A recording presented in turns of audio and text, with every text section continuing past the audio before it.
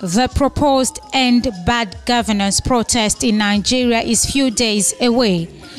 Governor Douye Diri meets with all security heads ahead of the August 1st due date for the protest as tension continues to mount.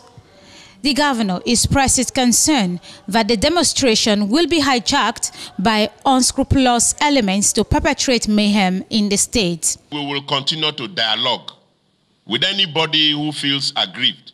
Is there hardship? Yes, there is hardship. Like I keep saying, even as a government, we are feeling it. Whatever gains that we have made, sometimes even from the removal of fuel subsidy, is wiped away by the hyperinflation.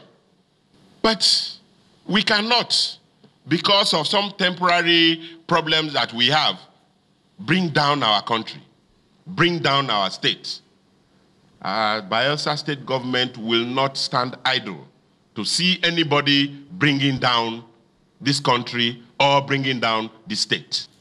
And let me sound this warning to all of those youths.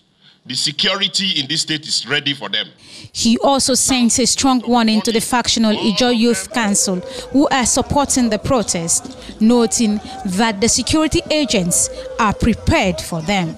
There's only one national president of the IYC that is known to me, and any other of that kind of shade of persons, the security forces are hereby directed to arrest any of those fake so-called IYC presidents who are beating the drums of war, of protest, violence, and destruction.